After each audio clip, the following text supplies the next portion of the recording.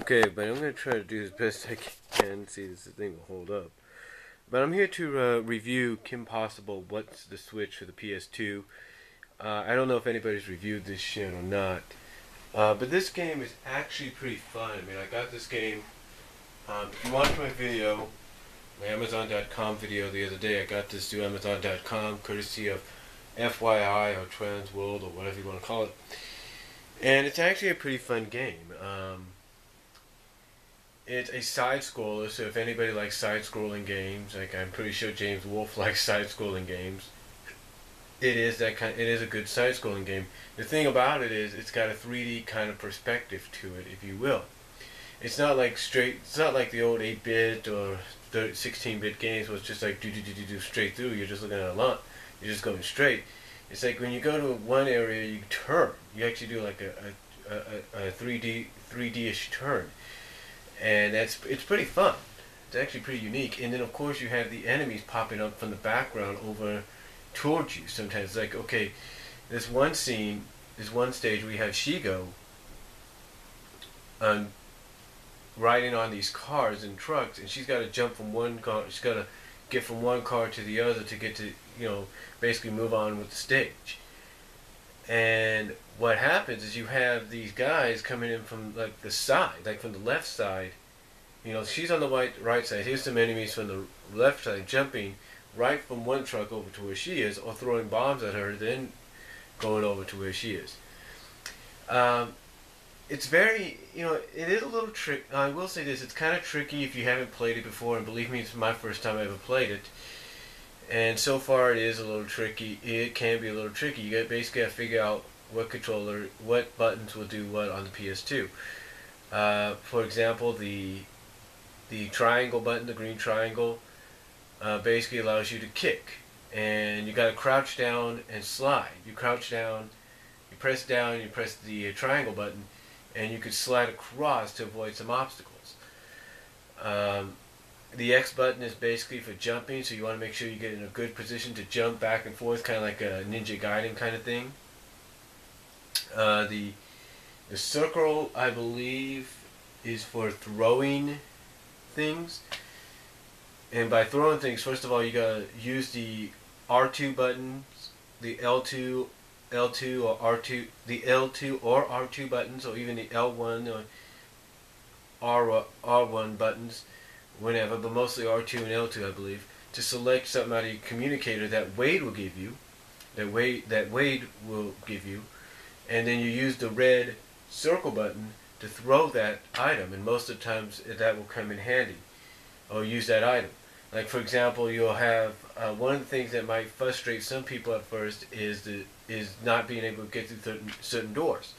There'll be like these little light things right before. You got to look for these little light things on the wall. These little things that would be yellow. They'll be like in the second stage, or second level, second stage. Age of View. Not the first level, not the first 3 levels, but mostly like in the second stage or something like that. But they'll be there. And what you have to do is you'll have to select a stick of gum that Wade will give you. And you don't just throw this at the enemies to get them stuck. You throw them at them because basically the gum helps you cause the enemies to stick, and you can basically beat them up easily there. But you also can use it to throw at these little buttons, if you will, that'll help you open up the door.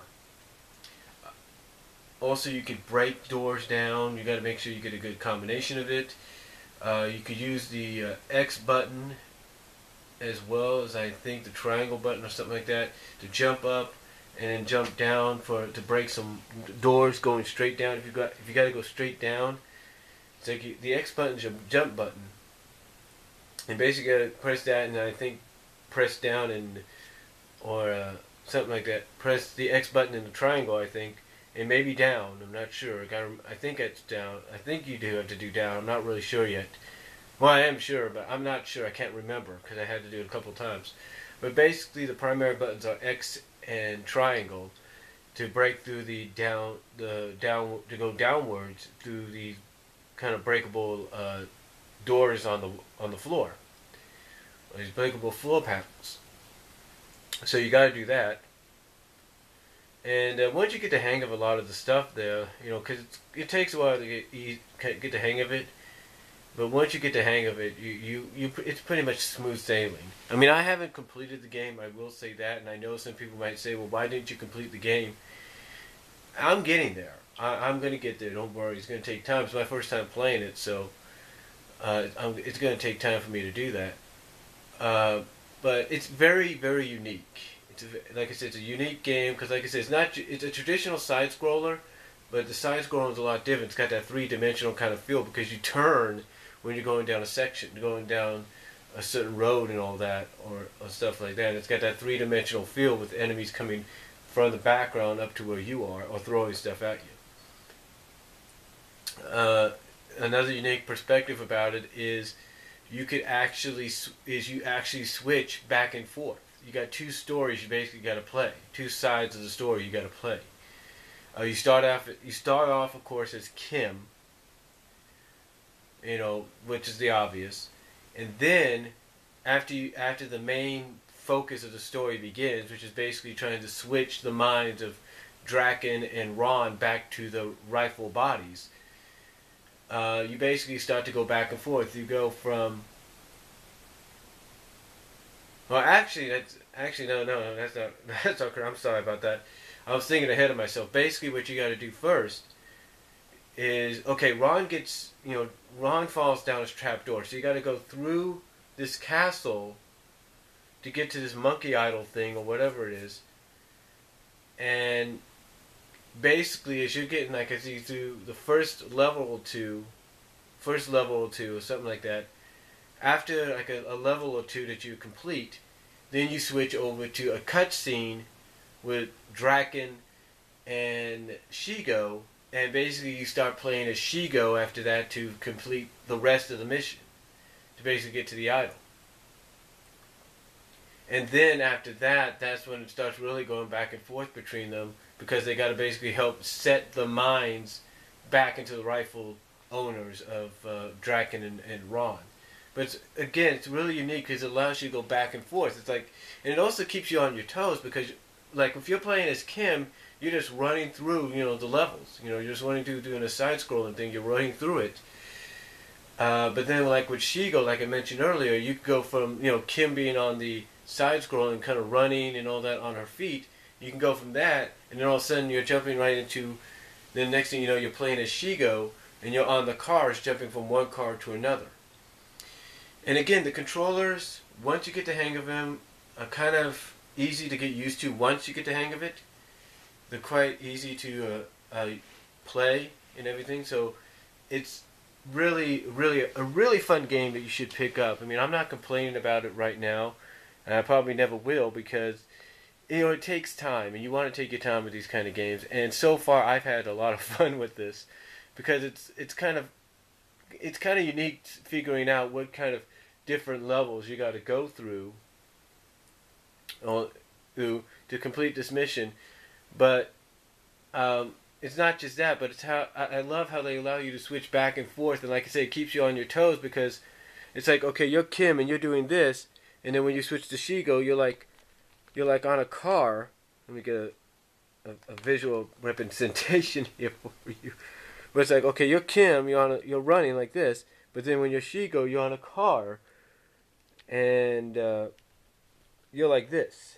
You're on the car, literally. You're on the car, and it's just moving like that. It's like here's you. It's like, okay, here's Kim on one level, and then all of a sudden it will switch you right to Shigo, and then here's Shigo on a car going from one car to another to another to another. That's how it is. And again, I think it's really a really fun aspect about this game because it keeps you on your toes and it's not hard. I mean, yeah, basically with the car level on Shigo is later on during that, when you get to the other parts of the car stage, you're going to have to jump over some wooden billboards or wooden overpasses or duck under some wooden overpasses, or else you're going to lose some life. The same thing is when you go to this clock tower kind of deal. You got to make sure you don't get hit by certain parts of the clock. I can't even think of the gears, basically the clock gears. You got to make sure you don't get hit by those, or else you're going to lose life. But again, It's a lot of fun, and again, it's not that frustrating. It does give you a lot. A lot of things can be picked up here. You got to pick up a certain amount of communicators to I don't know what it is, but they give you a total of how many communicators or communicators, if you will, to pick up or to collect, as well as they give you some hearts and all that to help replenish your life. The hearts, basically, I think you got to gather a certain amount of hearts, small hearts with like a little pink circle around them, or pink glow around them, before you get a big heart with a red glow around it, and then that gives you an extra life. So, overall, it is, so far from what I've seen, it's a very fun game, very easy to pick up and play once you learn the controllers and everything, once you learn how to control the game and such. So, I highly recommend, if you can get this right now. You can find it at Amazon.com. It's a great price. I got this for about $5.99 or $5.69, $5.69. Very good price. Look at it. Try finding it on Amazon. Try finding it at your local Toys R Us. Order it online if you have to, at Walmart, Target, or wherever. And I guarantee you, if you're a Kim Possible fan, this is definitely a game to pick up and enjoy. But if you're just a fan of Disney games in general, this is a good game to pick up as well. And if you're just a fan of side-scrolling action and you like to have a challenge, but it's not that much of a challenge, but more like an eased-back kind of challenge, this is definitely a game to try out. Try your hands at. So, and the cutscenes are not traditionally animated like you would see in the series. It's kind of Benu Vista games. So.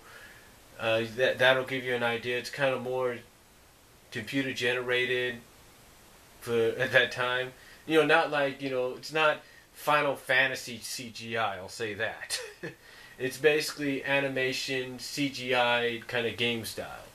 So I'm pretty sure you can find clips of this game here on YouTube. So if you do, check them out, and you'll see exactly what I'm talking about of how good this game is and how fun it can be. So that's all I'm going to say. The rating I give for this is an 8 out of 10. And I know you might be thinking, well, why not a 10 out of 10? Well, an 8 out of 10 because I think they could have done better with the cutscenes and everything. And, that's about it, I could say. And, like I said, it's a little tricky to figure out at first, but once you do, it's easy to pick up and play. But 8 out of 10, mostly because they could have done better with the cutscenes. And that's all I'm going to say. And comment down below. Tell me what you think. Video responses are greatly appreciated. I'm sorry I didn't have any actual footage. But hey, I'm just me. I do it the way I can. So take my word for it. Check out any footage you can find here on YouTube. And I guarantee you'll see exactly what I'm talking about when it comes to this game. And that's all I'm going to say. God bless. Take care. Video responses and comments are greatly appreciated. Take care.